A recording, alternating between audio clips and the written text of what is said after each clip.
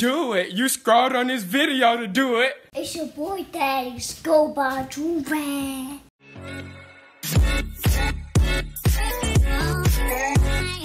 Alright, y'all, we back with another big body banger. You feel me? Listen, today we are going to be reacting to something that is very interesting. I never thought I'd see a video like this. It really just popped up and I'm like, yo, this looks mad interesting. The thumbnail was crazy, the title was crazy. It's basically a video about people that confess to doing like these horrible, sick, gruesome, crazy murders.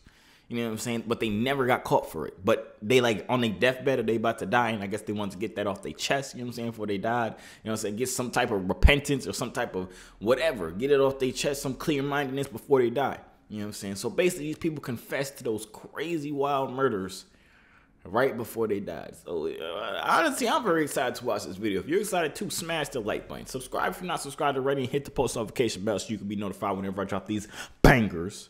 You know what I'm saying? Make sure you cop yourself a Joovier. You can buy 2 and get the third free, or you can bundle up to save $50. We got the best directs in the game to cover your ugly hairline. You know what I'm saying? I'm trying to help you when you help me help you. You know what I'm saying? So it's a win-win situation here. You know what I'm saying? But without further ado, man, let's hop right into this. I got my popcorn right here. We finna vibe out. Let's go. In what is probably the vast majority of cases involving murders, the guilty person is captured and brought to justice.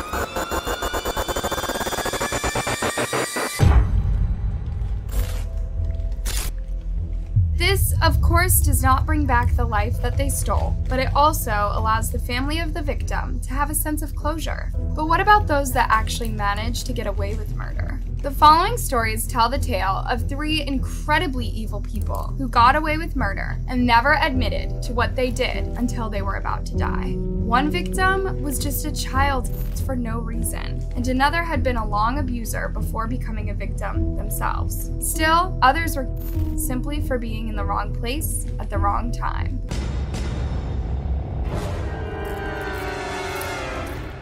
It was the evening of August 5th, 1989, and 14-year-old Gina Brooks of Fredericktown, Missouri, was enjoying the summer day by watching her brother's baseball game. She was a beautiful, blonde-haired, green-eyed teenager with her whole life ahead of her. After the game ended, she would return home for a little while, before later deciding she was going to visit her boyfriend. He only lived 6 blocks away. Her boyfriend killed her. Her boyfriend killed her. Randomly. He was just bored one day. He took a paper knife.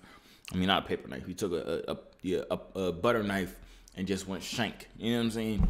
I already know what goes on. Evening, Gina had already told her mother, Sydney, goodnight, and Cindy had gone to bed. She told her brother she was going out before she left on her bike at around 10 p.m. that night. Many hours passed by, and eventually it was 2 a.m. Cindy happened to wake up in the night and decided to go check Gina's room, only to find it empty. It was then that she realized Gina still hadn't come home. Her mother was understandably frantic and called the police to report her daughter missing. Police began combing through the town searching for any signs of her. Eventually, they found her bicycle, which was abandoned on the side of the road about 5 blocks from her house, but she was nowhere around. Police also began questioning local neighbors to try to determine where Gina was last seen. They eventually find out that Gina was last seen nearby a local church. She had been seen standing near her bicycle when 3 men in a blue station wagon pulled up alongside her. They had been following her. When they got out of the car to try to talk to her, she must have realized she was in danger because she hopped off her bike and took off. While it wasn't clear to those who Why would she hop off the bike? The bike faster than you running, shorty. Come on now. Witnessed this exactly what happened, some people, including Gina's boyfriend, heard screams and watched as the station wagon took off at a high pace towards the highway. The whole town came out to search day and night for missing Gina, and her family were desperate to bring her back home. They hung up posters, searched local caves and woods, but sadly were never able to find even a trace of the young girl who was set to start 8th grade not long after she disappeared. Oh, the she entire was real town, young. which was That's crazy. She was real. 8th grade is like 13 or something. No, 8th grade is like 10? What? Alexa, how old are you in 8th grade? 8th graders are usually between 13 and 14 years old. Oh, never mind. 13 or 14. That's still mad young, though. I ain't gonna lie to you. was very small with only around 4,000 residents, was terrified and traumatized by this great loss. Year after year passed, and it appeared that this was going to be a cold case and that Gina's loved ones would never actually know what happened to her. But was this really the end of the story? Everything completely changed in September of 1996. There was a patient at St. Louis, Missouri hospital who was in the process of dying. He had not only had cancer but was suffering from complications from AIDS. Dang. He knew that his days were numbered. This patient was a man named Bryant Squires. In his very final days, he admitted to some of the nurses that he had information about not only one, but 3 brutal, unsolved murders. He was behind the slaying of 9-year-old Angie Houseman. What the heck is wrong with this weirdo? 9 years old, bro? Come on now, this man pissed me off. He didn't get caught the whole time. Who disappeared in November of 1993. Angie was from St. Anne, a suburb of St. Louis. With the help of another man, Bryant kidnapped her right after she got off the school bus. Her brutally beaten body was found tied to a tree just 9 days after she was missing. She had been horrifically and left for dead. She eventually died of sun exposure, among other wounds. Bryant did not reveal who his accomplice was for this crime. Man, if you go snitch, Bryant, snitch on everybody. Snitch on the dude too. He deserves to rot under the freaking jail cell. He deserves that. Snitch on him, Bryant. Bryant did reveal that a man named Nathan Williams had been behind the other murders, though. He said in 1975, Williams, who was only 14 at the time, had killed a 23-year-old woman named Laura Dinwiddie. Laura was a good person who worked as a volunteer with inner-city children and taught them sign language. Her naked dead body was found in her apartment. She had not only been Bro, this Universal just pissed me Technical off, Institute is right in your This just backyard. pissed me the And in F less off. than a year, you can Because if you go feel all heroic when you about to die and all that, don't hide people. Air it all out, bro. Air all of it out. You know what I'm saying? throat was brutally Finally, Bryant revealed what actually happened to Gina that tragic night that would change her loved ones' lives forever. On the night of Gina's disappearance, he had been one of the 3 men in the station wagon that confronted the team. In fact, he had been behind the wheel. He claimed that the other 2 men with him were Nathan Williams and Timothy Bello. While working together, the men kidnapped Gina, her throat, and then disposed of her body. Not long after making these What's the horrific point? confessions, Bryant But what's the point of killing these girls? Like, what is the point of killing these shorties? Like, what's the point? No, I don't freaking, what are you getting out of this? You know what I'm saying? Oh my days, bro. would die. He would never have to pay for the horrible crimes that he committed. But what about Nathan and Timothy, who were still alive? Both of these men were arrested in 1999 in connection to Gina's murder. Timothy was hardly a first-time offender and had been in trouble with the law many times. Yeah, he in looked the like he do bad past, stuff. most commonly in connection with taking advantage of women. When questioned by police, Timothy didn't deny being connected to Gina's murder. He even described the supposed location of her body, which was a freezer on his father's vast 96-acre property. But while this area was searched thoroughly, police were never able to find Gina's remains. Tragically, Timothy's charges in connection to Gina's death would ultimately be dropped.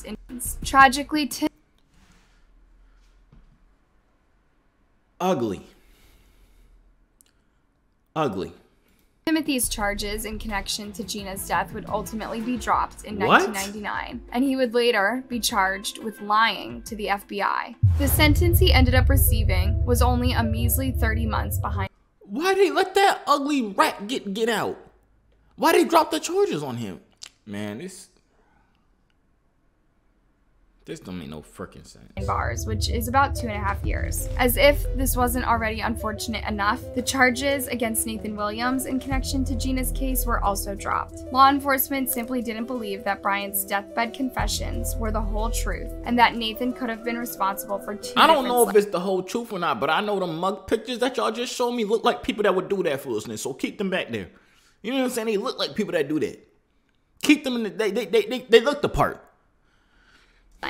In fact, they even claimed that because Bryant had confessed to his nurses and not the police, his confessions were no longer valid. Additionally, the nurses hadn't come to the police to tell them about the confessions initially because they did not believe Bryant was actually of stable mind and telling the truth. However, Nathan would still have to pay for the other crimes he had been connected with, including having taken physical advantage of a little girl just a month after Gina's disappearance. He was also considered to be the person behind the disappearance of a 12-year-old girl named Tammy Surdom. Tammy of St. Charles, Missouri, disappeared during the beginning of August of 1975. Because Tammy was always running away from home, her family didn't report her as missing right away. But after she did not return home for a long period of time, her parents finally realized she had been the victim of foul play and notified the authorities. Nathan would later admit to not only kidnapping and taking advantage of young Tammy's body, but also to her to death and burying her body. Her remains were never discovered. Despite the evidence against him, Nathan has shockingly never actually been convicted of any murder.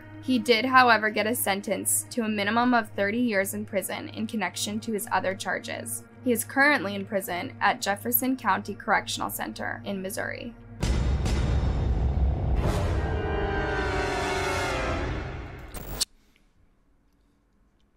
That just pissed me off, bro.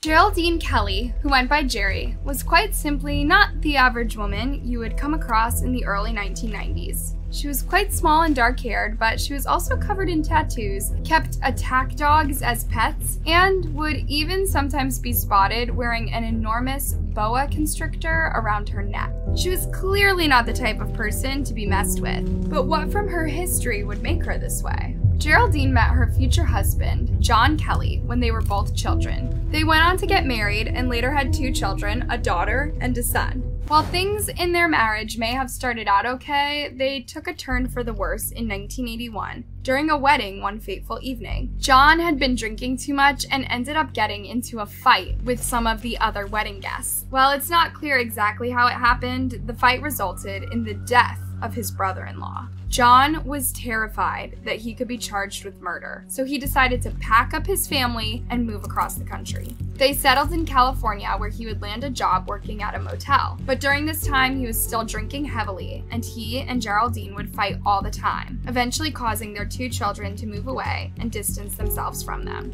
John was allegedly very abusive towards Geraldine for many years, causing her to become cold-hearted towards him. Eventually, the abuse became too much for her to bear, and she decided to take revenge upon her husband. She shot him dead and then placed his body in a freezer, where it remained for more than 6 years. Of course, Listen, no one... I'm not saying killing somebody is good or it's ever justifiable or nothing like that, but she been getting abused her whole life. You know what I'm saying? At some point, people snap. Now, that snapping could have been her leaving, or it could have been making him leave this planet. Now, I guess she went for the planet one. I'm not saying it's good that she did that, but I can understand it. You know what I'm saying? Because if you're getting abused your whole fucking life, it's just like there's a point where it's just like, you know what I'm saying? I gotta do something. And she chose that option, which I don't know if that's the better option. I don't think it's the better option. I think the better option would be to leave. You know what I'm saying? But can't change nothing now. The fact she stuffed him inside the freezer and nobody found him for 6 years. People need to start looking at people's freezers, because that's the second time somebody brought up freezers in this video. You know what I'm saying? The first people, they had the freezer on the 96 acres of land. This person got the freezer inside their freaking basement. There needs to be searches of freezers these days, because people is getting away with murders with just putting them in the freezer, including law enforcement or Jerry's own family, was at all aware of what she had done to John for many years. She told her children that their dad had simply died in a car, and they had no reason to doubt this story. After all, why would she lie to them? It wasn't until around 6 years later that Jerry, now dying from breast cancer, would decide to come clean about what she had done. She told her daughter about the details of her husband's murder, and her daughter would soon after notify the proper authorities. Police went to go check. Wait. So she told her daughter that she killed her dad when her mom was about to die. So her daughter calls the cops on her mama that's about to die, because she killed her daddy that was abusing her mama that's about to die. What's the point of calling the cops? She's about to die. Like, she's literally on the verge of, like, it's like one more step and she's dead. What's the point of calling the cops? You know what I'm saying? the freezer Jerry had described, and sure enough, they discovered the remains of her former husband. While he was found quite severely decomposed, his body was soon identified due to his very specific tattoos. By this point, Jerry had already passed, and it was already too late for her to serve justice for her husband's murder. I'm saying it. That's what I'm saying. It was pointless for her to do that. Because, like, she died already. What's the point of what's the point of any of that? Like, it's just pointless. Nobody could go to jail for it. It's just going to be like a thing that happened. And then, I don't know. I don't see the point of it. Y'all let me know in the comments, because maybe I'm missing something. It was the year 1975, and 20-year-old Michael Mansfield was a student studying at Lincoln College. He was a hardworking student, but was unfortunately in a little bit of trouble with the law. He had been caught in the fall carrying stolen goods. The stolen items were record albums that he had been caught trying to dispose of in his dormitory. The district attorney decided to have mercy on him and cut him a deal. He said that he would drop all charges against him if he only turned in the person who sold him the goods. Michael agreed and would ultimately turn in 21-year-old Russell Smraker. That's not 20, he ain't no 21. He knew would earn him his own in 21-year-old. That man like 93. I don't know what 21 you see, but this is 93. Russell Maybe that's a new Smraker, picture, I don't know. which he knew would earn him his own freedom when he testified against him. That Christmas, Michael decided to return home to Rolling Meadow, Illinois. He spent the holiday with his parents and everything started out normal, but on the evening of New Year's Eve, he would leave home, only to never be seen again. He was gone without a trace, and police had nothing to go off of. As time went on, it would eventually become a cold case. The following year, there would be another strange occurrence, but this time it was back in the city of Lincoln, Illinois, where Michael had been attending school. It was the morning of June 2nd, and 51-year-old Lincoln resident Ruth Martin hadn't arrived at work and hadn't called to tell anybody she wouldn't be coming in. This was very unlike her. Her co-workers were afraid for her well-being, so they ended up calling her husband Richard. Richard was already at work, but he quickly rushed home to check on his wife. It was there, in their own garage, that he discovered not only a bullet, but a blood stain. He searched the home from top to bottom, but there was no sign of his wife. Just like in the case of Michael, there were no signs pointing towards any particular suspect, and police had little to go off of. They did end up finding Ruth's car abandoned in a nearby city with additional blood in the trunk. Not long after, yet another tragedy would strike the city of Lincoln, which was already reeling from all the recent crime. It was October 9th, just a few months since Ruth's disappearance, and police received a 911 call. Gunshots had been heard ringing out in what was usually a quiet, peaceful neighborhood. They were called to the home of Jay and Robin Fry, who were both just 25 years old. They had both been down, and at the time, Who's catching all these bodies, bro? Who's catching? This is like 6 people that he done caught. Who is this man that's catching all these bodies?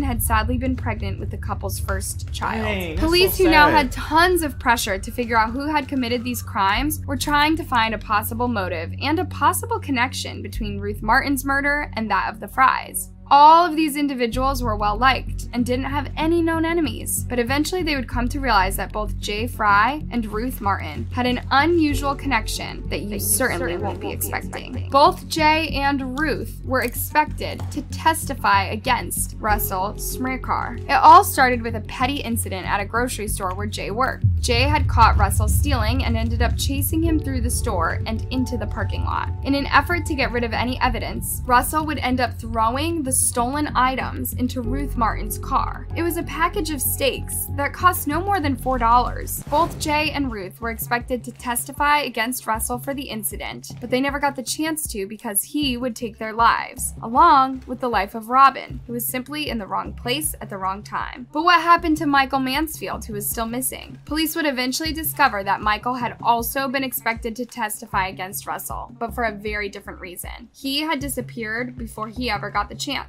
They now had a very clear suspect for all 3 of these crimes. Russell was soon after arrested and later convicted in connection to the murders. He was sentenced to 2 life sentences in prison. Throughout the years, investigators would try many times to get him to open up about how exactly these slayings occurred, but he refused. It wasn't until he was dying at 56 years old in 2011 that from his deathbed, he finally confessed to the murders. While he couldn't or wouldn't answer where Michael Mansfield's body was, he did say Ruth Martin's body was buried under a highway that was under construction. Sadly, police were never able to find her body or Michael's remains. Russell would die soon after his confessions.